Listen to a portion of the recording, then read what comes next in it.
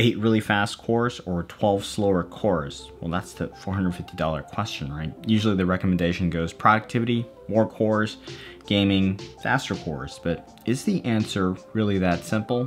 Let's dig a little deeper.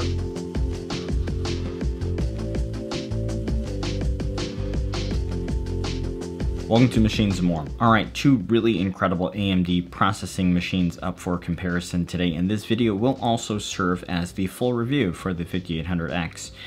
We've been looking at cooling options, and it's been in a lot of content recently. The 5800X is the latest 8-core, 16-thread CPU from AMD, featuring the Zen 3 architecture. And the 3900X is the previous Zen 2 generation's 12-core, 24-thread powerhouse. Now, it might seem odd to be comparing these two CPUs, but that's commonly done, right? Previous gen's Ryzen 9 versus the current gen Ryzen 7. And given the spotty availability of Ryzen 5000, and also the fact that the 3900X is still a current SKU at a similar pricing to the 5800X, there might be some prospective buyers out there cross-shopping the two, and I think it's a relevant comparison.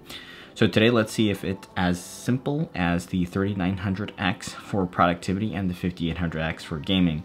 So 5800X here, 3.8 gigahertz base clock, 32 megabytes L3 cache. It's spec'd to boost up to 4.7 gigahertz on a single core, but in practice, I've seen it easily exceed that on stock behavior, closer to 4.85. The Zen 3 architecture offers a significant improvement, as high as 19% on an instructions per cycle basis. So even at identical clock speeds, there is a noticeable jump over Zen 2. The 5800X has the same base clock speed as the 3900X, but the 3900X only has a boost clock of 4.6 gigahertz on a single core, but in real world use, I've really never seen that. It boosts up to 4.5 gigahertz at most on its stock behavior. 64 megabytes L3 cache, but that's because this one is a dual CCX CPU. And before we jump into the performance comparisons, let's just do a quick rundown on test specs. I am testing in the NR200 with the RTX 3080 FE. ASUS B550 ITX motherboard, 16 gigs of 3200 megahertz RAM, and the cooler down to the fan speeds are identical with the MA612, and they are identical to ensure that the only variable here is the CPU. I do present a benchmark with the curve optimizer for the 5800X enabled, but since that is a silicon dependent adjustment, the benchmarks shown here are all stock with auto PBO enabled. Alright, so Cinebench should give us a very good idea of what each CPU is good at. For our 20 in multi-core, the 3900X is well ahead of the 5800X, and then we see a flip-flop where we cut over to the single core performance. Same story in R23, more cores smokes less cores, no surprise there, and better cores destroys weaker cores in single core metrics altogether. Enabling curve optimizer and tuning the CPU yields even more performance on the single core level for the 5800X. Here it's set up with a plus 200 megahertz max boost and a negative 10 offset for curve optimizer, and the chip occasionally boosted into the 5 gigahertz space. It's very impressive here. 3D Mark Time Spy shows a very close result. The 3900X is ahead here. A multi-threaded intensive render like Blender is where the 3900X excels. So a 75-second gap here is the high-end example of the productivity differences between the two. Some processes are core performance dependent more than core count, so on Blackmagic's raw speed benchmark, the 5800X is a good bit faster. When using the CPU to render out an exported video in DaVinci Resolve 16, the 3900X does have an advantage, although whether or not a 10% or so advantage is of material significance in the real world is definitely user dependent. And with the standard Puget Systems DaVinci Resolve benchmark, the two are essentially evenly matched. Moving on to some gaming benchmarks, here I am testing at 3 different resolutions to show the impact as the GPU becomes the limiting factor. So let's just start with a few games where the CPU is typically a limiting factor. Far Cry 5 running on DX11 will show the limit of the 3900X. It tops out at about 120 FPS or so, and we know that because 1440p and 1080p results are identical. And for the 5800X, we do see about a 20% gain overall. However, when the GPU is the limiting factor, like at 4K, there shouldn't be a meaningful difference.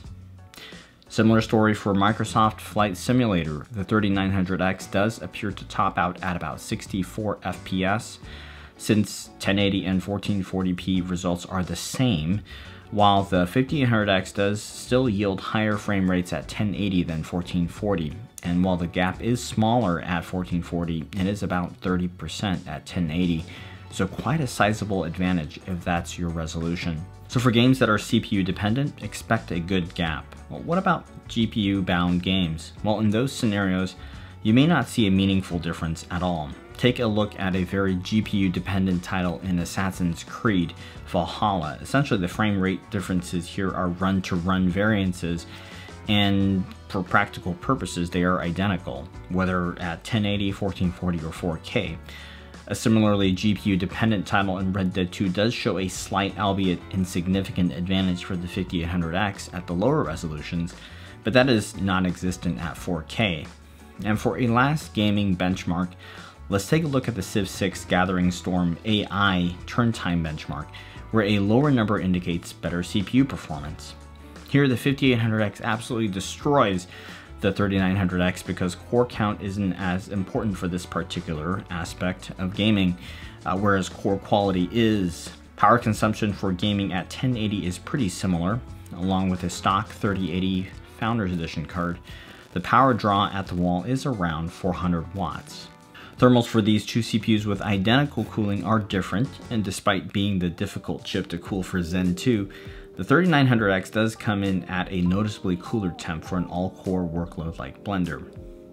Now, a lot of this has to do with how densely packed the 5800X is, and cold plate quality is very important in order to allow the heat to be transferred away from the IHS. Alright, so you've seen the results, and while I think the generalization to go one way for gaming and one way for productivity is fine, I think we could be a bit more specific on that, since it kind of depends. For heavily multi-threaded applications, I think it's realistic to expect a 15 to 18% performance benefit from the 3900X, but for less heavily multi-threaded ones, you might see performance that is pretty similar between the two.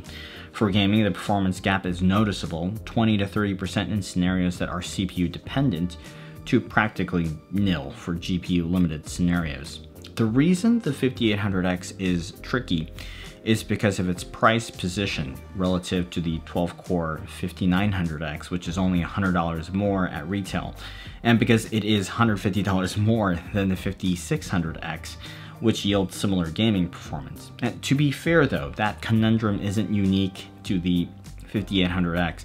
It's always going to be a question for your Ryzen 7 and your i7 SKUs.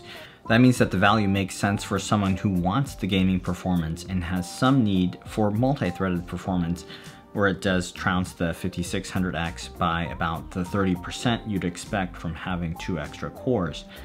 There is the consideration that new 8-core consoles will bring about more use for those 2 extra cores with the generation of games to come, but unless you plan on using the chip for 5 years or more, you might never see that assertion come to fruition. For this category of moderate power user, the CPU gets close enough to the 3900X while offering something vastly more useful in the gaming department. And with the enormously high power draws from Intel's 11th gen, I don't think the 11700K is a worthwhile consideration next to the 5800X. So while this price bracket is an odd niche to fill, there also really isn't anything like the 5800X either.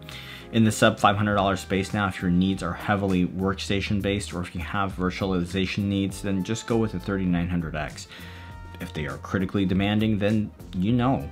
And then the extra for the 5900X may be worth considering for you. But if you can't use that extra performance, why spend a dime more on that performance? If what you want is a little more oomph than 6 cores and 12 threads, and you need the gaming performance, if you need a CPU right now, and if you have an above average budget, this is your CPU. And yeah, that's a lot of ifs, but do I recommend it? Absolutely. For this unique category of user, I would choose it over the 3900X. I personally really like the overclocking and undervolting feature from Ryzen 5000's PBO2 curve optimizer, and even though next to the 3900X this is slightly more challenging to keep cool, your large tower or 240 AIO is still sufficient. If gaming is what matters and you're heavily GPU limited, then heck, even a 3600 or an i5-11400 will do just fine right now. And that price bracket isn't remotely close to this one, so just do that and get a better GPU. And unless you're willing to wait to see if a 5700X appears, which is really doubtful given the current microchip production environment, grab this one if you find it available. And the good news is when it has come in stock, it is a lot easier to buy it, and often it stays in stock for a while. All right, so that'll wrap up this review. If you recently made this decision, please share which one you went with in the comments down below. Subscribe to the channel if you haven't already, and I've gone ahead and left some product links for your reference, so please check those out. Thanks for watching today, and I'll see you again soon.